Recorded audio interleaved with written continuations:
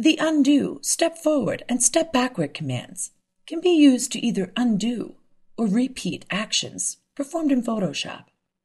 To begin, we'll make some changes to this particular file. We'll select the image menu and choose image size from the dropdown. And we will enter a value for a new width. And then select OK. We can then choose the Edit menu. The first option in the list will be to undo our most recent action. There's also an option for Step Forward, which is currently shaded out because we have only performed one action. And we can elect to Step Backward. This will bring our file back to its original size. If we select the Edit menu, again we will have an option to undo our most recent action. And in this case, now we could step forward, which will again shrink the image. If we select the Edit menu again, we can elect to step backward again.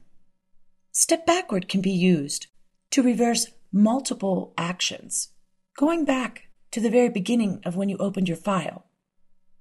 But note that if you close a file and reopen it, you cannot use step backward to go back to actions that you performed when it was previously opened. You can use undo, step forward, and step backward for many of the tasks and actions that you perform in Photoshop, including moving layers, performing actions using any of the tools from the Tools palette, as well as any of the actions performed using the menus.